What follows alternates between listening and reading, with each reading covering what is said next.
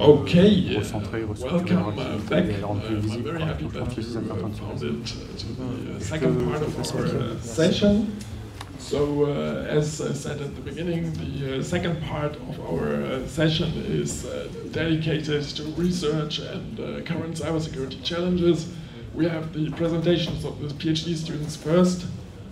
And for those who are new, in the morning we already had a session about the industry partners, the role of the chair in the French European ecosystem.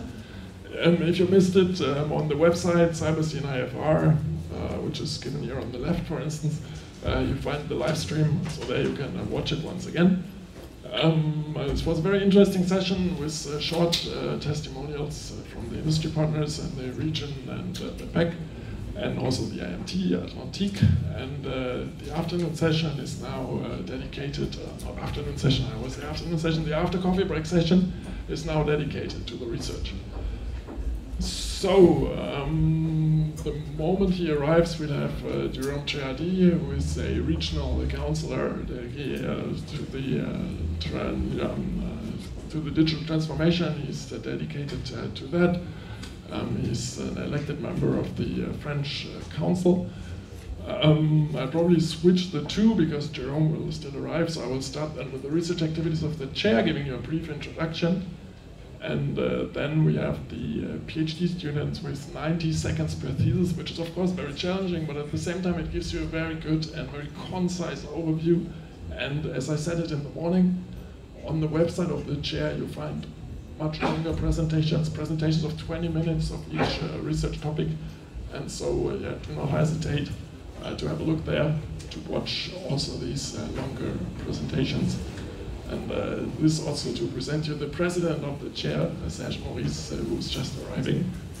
Okay, good. And at the end, not at the end, but in the second part, we have the roundtable. So we already have the chairs here for the roundtable, which will be on the topic how safe our critical infrastructures on the current geopolitical circumstances. Yeah, more to that in about 25 minutes. Yeah, so Jérôme will speak the moment he arrives until I get his 5 minutes. And now let me give you a brief introduction to the research topics that we have at the chair. So I organized the chair in 5 axes. The 3 first are the classical cybersecurity domains. Security by design, I want to secure everything as much as possible in advance of running a system.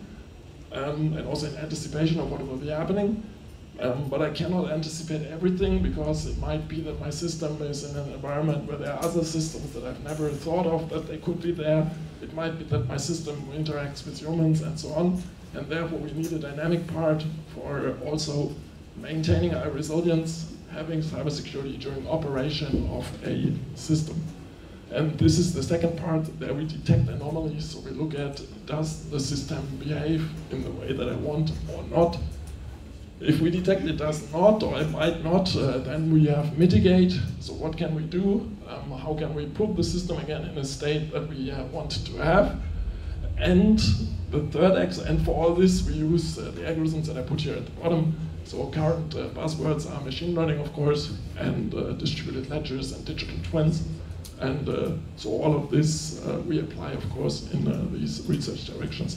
And then we have a fourth research direction, which is a vertical topic for me, or horizontal, however you put it, because all the other mechanisms here, they require some interaction with users.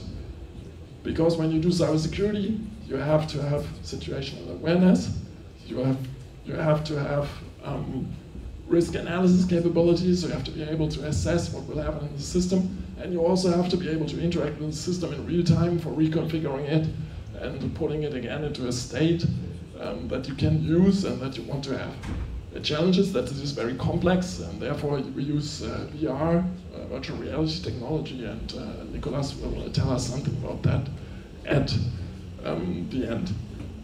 The PhD students at the chair, as I told you in the first session, the chair is always funded in phases of 3 years, and the PhD students always get a contract of the full 3 years that their PhD takes in France.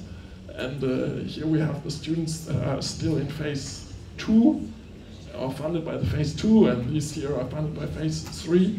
The only interesting thing about that is that the funding of the positions comes from different sources, so in the end all are present and all are working together on the topics. And yeah, so as Jerome is arriving,